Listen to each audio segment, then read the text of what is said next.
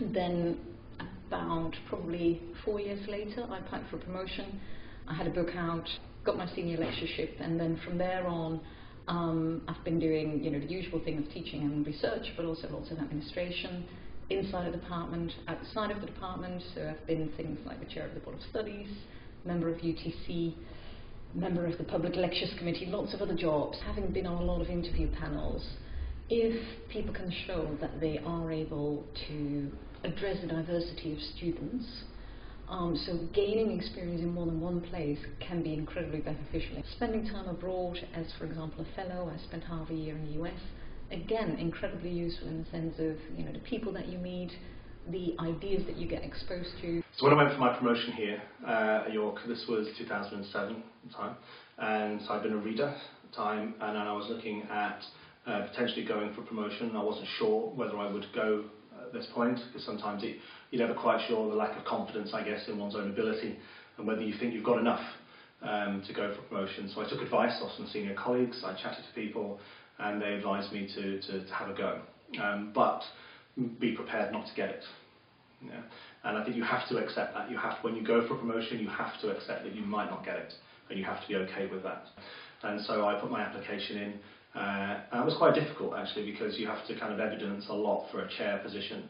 You have to evidence international leadership and scientific excellence, and make sure it's consistent and sustained.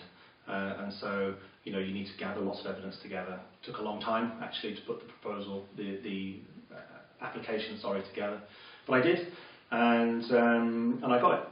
I got it first time round, and I was thrilled. All the while I was a postdoc, one of my main priorities was to get out as many publications in high-ranking journals as possible.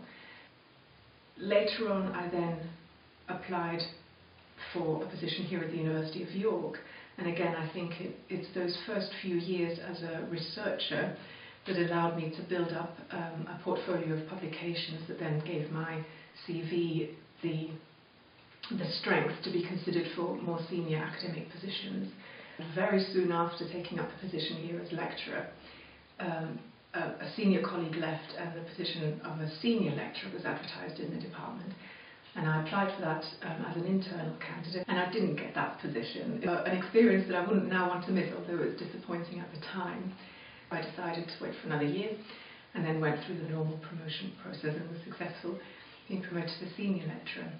And now I'm the head of department, and I've been in that role for just under 2 years.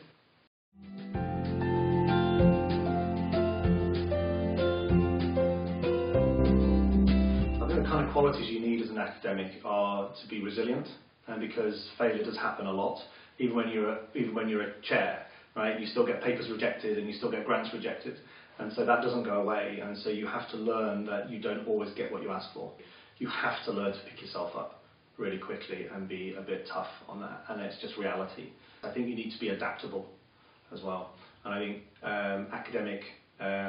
as an academic, things change, your subject changes, how you interact with other subjects changes. Now interdisciplinarity is key to solving some of the major challenges now we face, so you have to learn to work with other disciplines. This is something that you didn't necessarily do 15, 20 years ago, and so you need to adapt, and I think you need to be able to say, I have my core set of skills that I know very well, how can I use that to best ability in another area, and learning how to communicate and talk with other people is absolutely key. I think in terms of personal attributes and skills and attitudes really that I felt most useful to develop was really dealing with setbacks.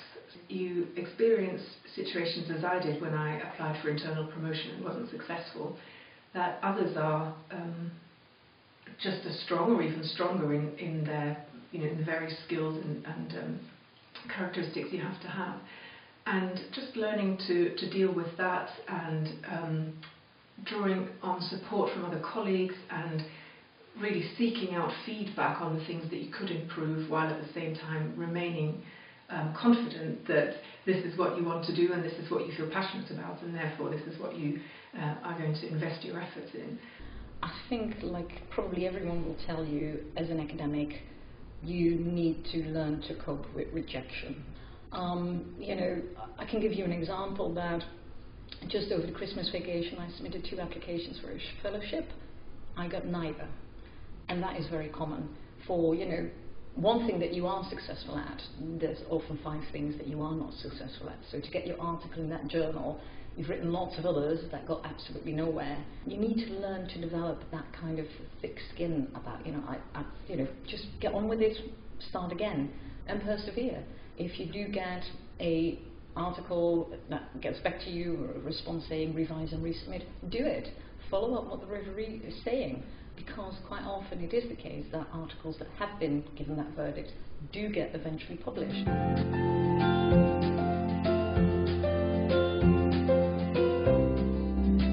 In terms of the mentoring roles and the support that I've received from other colleagues, I would say some of the most helpful support has come from senior women in positions that I now hold but didn't hold at the time. When I came here to York, again I had a head of department who was a strong and very successful female professor, so that played a huge role. So I think what's helped me from an institutional perspective with my career, one would be the support of my colleagues, and I think having good colleagues around you who are willing to talk to you and give advice, open, honest advice, is absolutely crucial. When you change roles as an academic and you go from being like a postdoc to a lecturer to senior lecturer, and as you go through the scale, each job is different, and each job comes with an expectation that you might not necessarily realise, and I think you need to be prepared for that. I had a very good set of training last year, in fact, before I took over as head of department, on kind of more strategic management, and that I found was excellent. I've been very fortunate in being able to actually commercialise some of my research over the last couple of years. The process we went through to spin out was supported by the university, so we went with the idea, Mark and myself went with the idea of commercialising our technologies. The university were very supportive, and they gave us the opportunity, a little bit of pump priming money to explore that aspect. Most departments these days will have mentors or buddies, whatever they call them, to help new staff. That person can help you to think about where you want to be. What I've done quite a few years ago is do one of these workshops where you sit out and develop a plan, like a career plan, and you can map out and see where you are. But then a lot of it is depending on you to see where the opportunities are. So it's about you seeking out the support that is available there, and not wait for support to come to you. I think that's a crucial thing.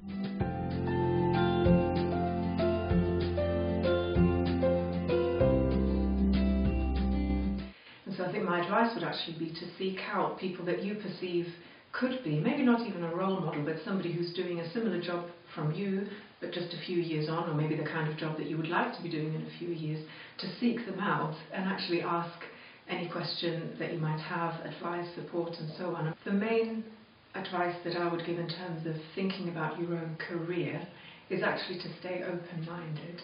That's been the best decision professionally, to perhaps not listen to those critical voices too much and think about, oh, what's going to be the most strategic move in my career in terms of a traditional academic career, but just to try out something that looked a little bit different and challenging.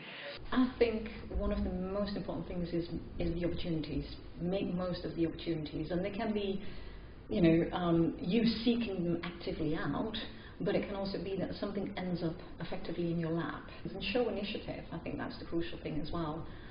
Develop something. If you are asked to do a role, make it yours. Develop it in the way you want. And I think that's very important. And I think another top tip I would probably give is generally be a nice and kind person. You need people to help you, to support you. But also thinking further, if you're at conferences, chat to people, get to know them. They might be the people who eventually get asked to be the referee for your promotion application, or they might be asked to review your grant application or your article. So I think it's generally be nice and kind and be open to whatever is going on around you. Take an interest in higher education. Read the Times Higher. I would say that's a very good one, if anything.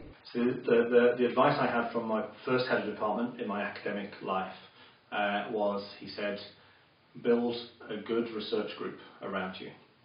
Collaborate and build a good research group around you. He said it will take time, but once you've done that, you will gain momentum and you'll be able to do so much more than if you just work on your own.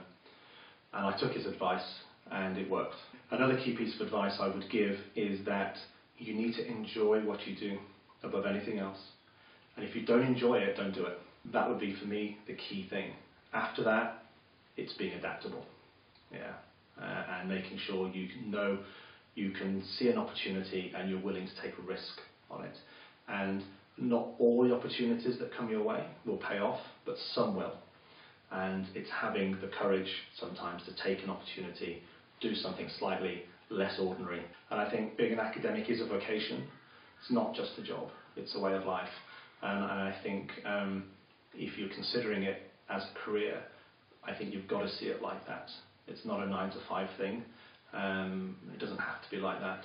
It can be a passion, and you can speak your passion and you get paid for it too.